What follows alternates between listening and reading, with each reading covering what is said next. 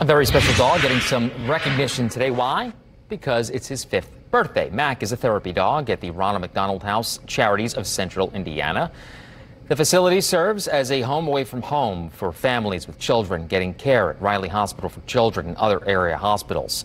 His main purpose is to comfort families. He brightens the day of everyone who comes in.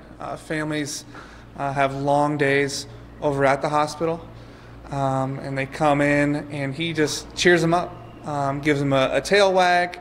The kids here love to snuggle with Mac, and everyone just has a good time with him.